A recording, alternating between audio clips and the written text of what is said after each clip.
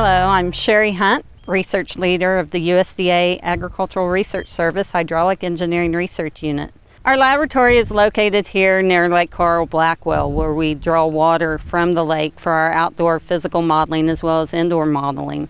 We can draw up to 120 cubic feet per second of gravity flow for this research, and has been a unique feature of our laboratory for many years.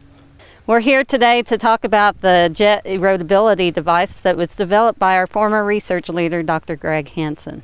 He developed this device to develop parameters for erodibility so he could relate those to erosion rate equations. It was primarily developed to look at soils for spillway erosion and prediction of breach within the spillway.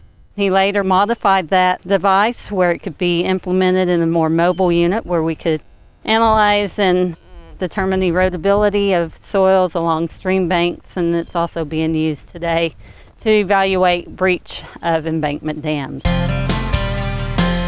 Hi, I'm Dr. Erin Daly. I just recently finished up my PhD here at Oklahoma State University, working under Dr. Garey Fox with his research team. As Dr. Hunt said, we have recently been utilizing the jet erosion test to measure the erodibility of stream banks around Oklahoma. One way that we model stream bank erosion is using the excess shear stress equation, which is dependent on two parameters, the erodibility coefficient and the critical shear stress. The critical shear stress basically tells us when the soil will start eroding, and the erodibility coefficient tells us how fast we can expect that soil to erode once it is actually eroding. The way that we can measure this in situ is using the jet erosion test. This is the mini jet. The components of this device include an inlet nozzle where we can route water into the device, an outlet nozzle where the water can come out of the submergence tank, the actual submergence tank that keeps our jet submerged during the entirety of the test, a point gauge so we can measure the erosion over time, and a deflector plate that helps us to turn the jet on and off. You can see the jet here that will actually shoot into a jet of water into the soil, and then our point gauge can measure the development of that scour hole over time. And using these two data points, we can derive the erodibility coefficient and the critical shear stress to characterize that soil. The way that we set this up in the field, we'll attach the jet device to the stream bank using a soil foundation ring, and then we'll apply a known pressure head to the jet nozzle using a constant head tank. Here's an example of the constant head tank setup that we use. We'll pull water from the stream using a pump.